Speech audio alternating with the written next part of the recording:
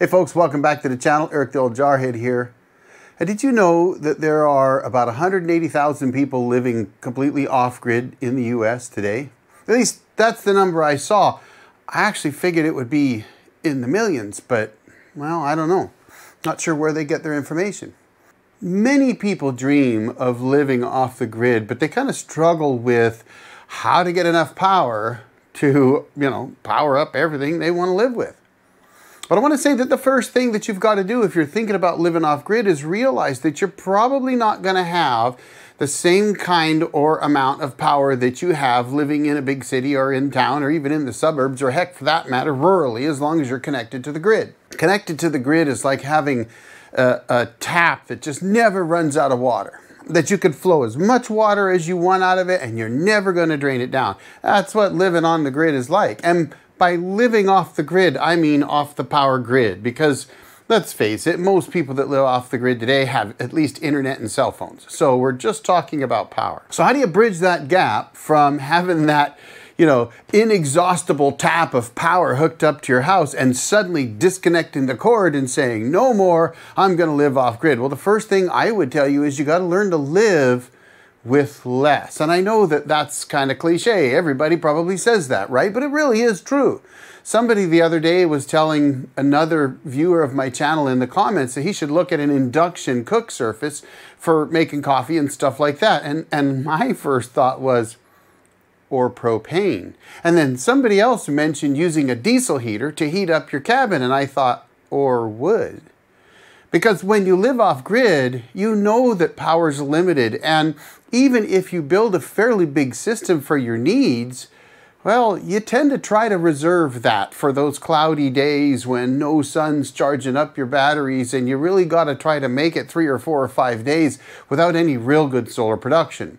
So you learn to do things like use a wood stove to heat your cabin. Even heat up water on the wood stove. And in fact, one of my neighbors has a hot water tank set up so that in the winter, all of their hot water is produced by their wood stove. He runs copper pipe around the chimney, runs that to a regular hot water heater, sets some valves and pressure relief and stuff like that, and it keeps his hot water heater at 120 degrees, no problem, all winter long. But that's because he runs off the wood stove to heat his house. So it's running all winter long, might as well use it to heat your water. Now in my case, because I have a small cabin and I don't live there full time, I use a 2-gallon pot on top of the wood stove to heat up hot water in the wintertime. And if I'm not living there full time, I don't have to have running hot water. I can survive just fine without it. Now, when I did live at the cabin full time and my pipes weren't frozen and I didn't blow up my hot water heater,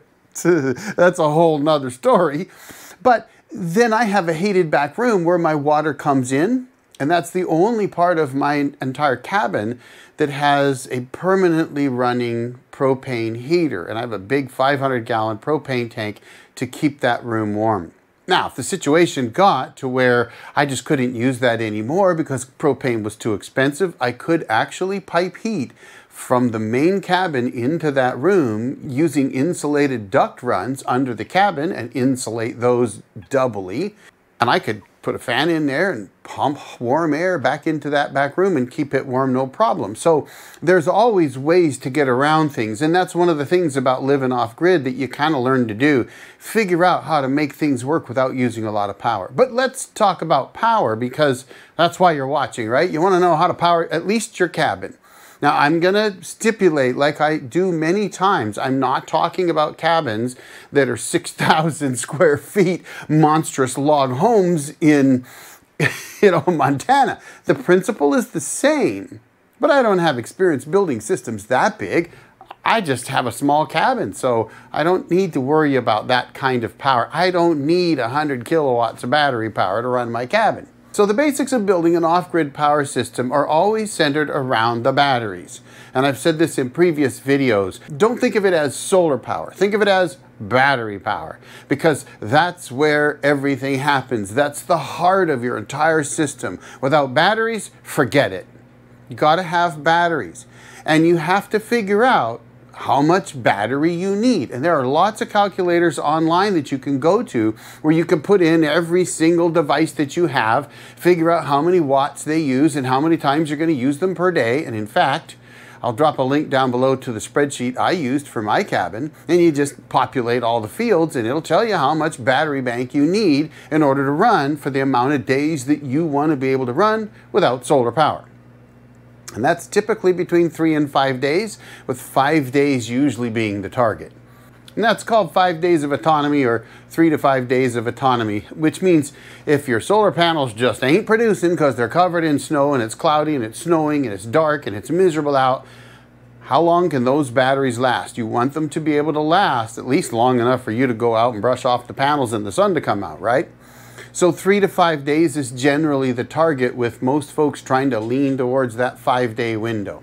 Once you have your battery bank sized, then at a minimum you need at least enough solar to charge up probably half of that battery bank in just a couple hours. Once you have your solar array figured out, the next thing that you need to do is get a charge controller that can take the power coming in from those solar panels and convert it to the correct charging voltage and ramp, because depending on the type of battery, you don't just send full voltage to the battery at all times. You need a charge controller that can adjust that voltage. It might start out a little bit higher and eventually drop down to do what's called float charging. Float charging is basically like a trickle charger. It's just there to keep the batteries topped up.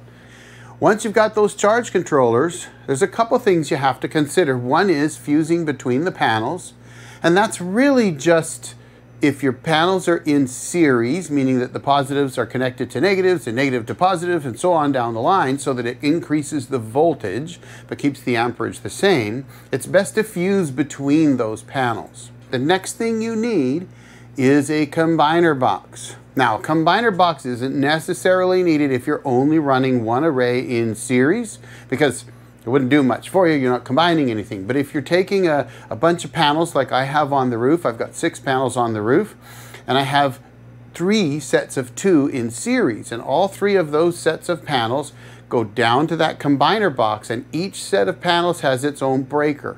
And those breakers then can be turned off if I need to work on something, or they could trip. But it wouldn't take out all 6 panels. It would only take out the one that trips. With all of those 3 run into those breakers, when the breakers are on, it then parallels those 3 arrays so that all of that power is now going to the charge controller.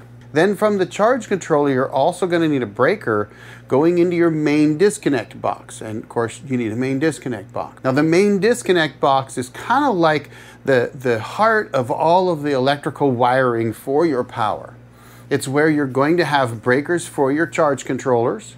So the solar panels are going to have breakers before they get to the charge controller. Then the charge controller is going to have a breaker before it gets to the batteries. And that's going to go into that disconnect box. And there will be a main disconnect switch. In my case, I have a 250 amp main disconnect switch. That shuts the batteries and the inverter off. And it disconnects all power from going to or from the batteries. That's an important item to have in your off-grid power. A lot of guys don't do it, but I always suggest that you put one in. It's really important, especially when it comes time to work on things. It's really easy just to drop that main disconnect and pull out an inverter, because you don't have to worry about it because you disconnected it from the batteries. Now, I just mentioned inverter. Well, you got to have one of those. The inverter is what takes the battery DC power and converts that to 120 volt AC power, at least in North America. Over in Europe, it would be, I think, 240 volts, but we run 120 volts here in North America. My inverter is also a charger, so it's commonly called an inverter charger. You don't have to have an inverter charger, but I do suggest that you have a charger. And a generator is kind of really important, because there's going to be times where you're just not getting solar production and your batteries are getting low and you need some way to get them charged back up before the sun comes out, because maybe it ain't coming out for another week. Okay, so we've got solar panels, charge controllers, we've got an inverter and or inverter charger or charger, we've got a generator, we got all the breakers and all that good stuff. Is there anything else we need? Well, if you want to run 12 volt accessories off of your battery bank and you have a 24 or 48 volt battery bank, then you will need a step down converter from either 24 or 48 volts down to 12. That's pretty much all you really need, especially with today, because most systems have Bluetooth apps that you could see what your system's doing on your phone. But you can get battery monitors. I like those. I have one on my system as well. They're really nice to have. But that's really all you have to have an off-grid cabin. Anyway, folks, I hope that helped somebody out. Listen, y'all have a great day. I'm going to drop another video right here for you to check out. Thanks for watching, folks. The old Jarhead out.